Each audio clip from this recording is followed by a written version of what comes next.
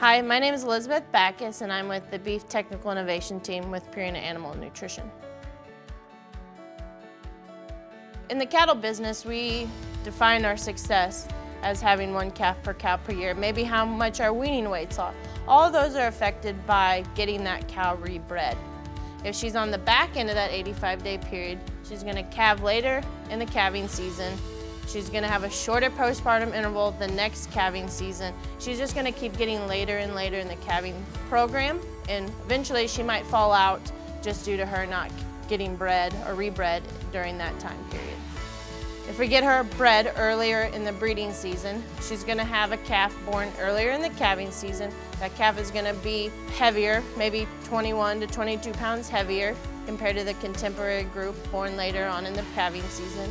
So it just really goes back to your bottom line and the producer's bottom line and more pounds to sell. So it's really important to look at having 1 calf per cow per year for your cattle operation. By doing this, this ensures that you're having that money revenue come back every year to help pay for or offset the costs for the nutritional programs and the management of that cow. By not having 1 calf per cow per year, she's costing you money and not giving you anything in return. So it's really important to set up a time frame for when you want to have your breeding season occur.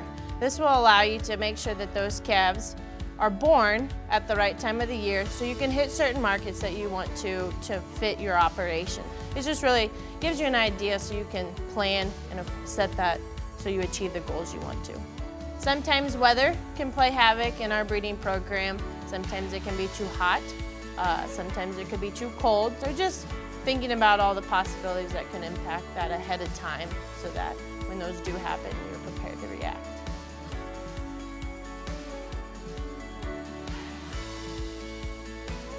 Purina Animal Nutrition's products and programs are really designed to meet the cow's requirements by complementing our cattlemen's biggest resource, which is their forage.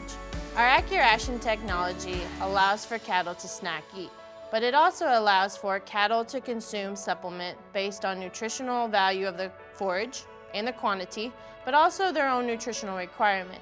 So when we're thinking about a breeding program, it really fits well in those type of scenarios because after calving, they're probably going to need a few more groceries in their diet to help maintain body condition score. After weaning, we might need to think about supplement strategies to get those cows from a body condition score 5 to a 6 prior to calving. Another key component of Purina Animal Nutrition is our sales team. Our sales folks that are out there every day helping cattle producers achieve the goals that they want to achieve in their operation. And so when you think of Purina Animal Nutrition, it's more than just the feed that you feed your animals, it's the team behind you to help you achieve your goals.